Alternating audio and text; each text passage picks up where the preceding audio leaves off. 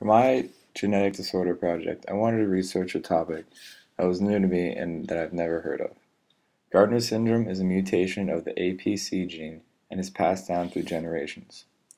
This means that if one of your parents has this disease, then you will have a 50% chance of also inheriting it. Gardner syndrome is the growth of tumors inside your body and inside your organs. It also creates cysts on the outside of your body. These tumors and cysts could be cancerous and very life-threatening. This disease is considered to be very rare, but also very life-threatening and fatal.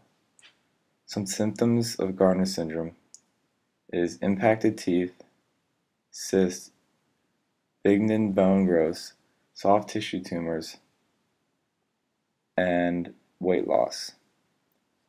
The most common treatment for this disease is to have the cysts and tumors removed surgically. The life expectancy of this disease is between the ages of 35 and 45. This syndrome will have substantial impacts on a person's life. After researching this disease, I've learned that it's a rare genetic mutation passed down from generations and is a very life-threatening and fatal disease to live with.